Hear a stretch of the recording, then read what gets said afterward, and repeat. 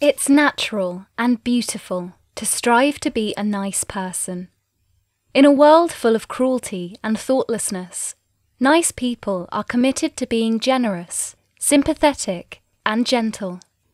They never want to cause anyone to feel defeated or to lose sleep. They will go to great lengths to spare others tears.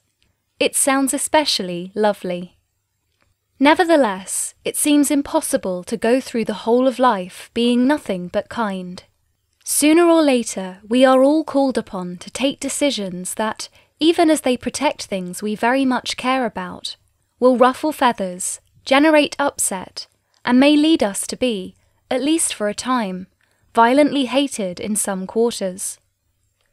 We might, for example, have to tell a romantic partner that, in spite of our deep affection for them, we don't see ourselves being together for the long term. Or we might have to tell a child that it's now bedtime and that there can be no more stories.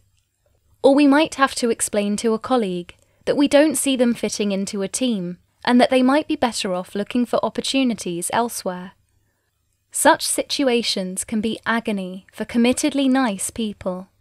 There are great temptations to delay the moment of truth or avoid it altogether. The nice still deep down hope that they might, while always smiling and agreeing, stay friends with everyone. Their distinctive sensitivity has often been fostered by childhoods in which the consequences of being honest and forthright were especially difficult. They might have had a parent who flew into a rage or threatened suicide whenever an awkward idea was laid before them. Perfect preparation for an adulthood in which there appears to be no option but to tell everyone what they want to hear.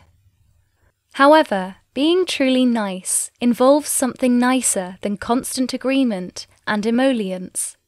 It means signalling to others what one's value system is and sticking by it, even at the occasional cost of public opposition. It means taking on the burden of telling others where we stand and ruining their afternoon or month in order to save their long-term future and our own.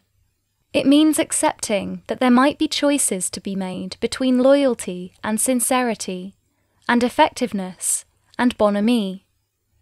Mature people have to come to terms with the tragic need to acquire something even more important than popularity: a character.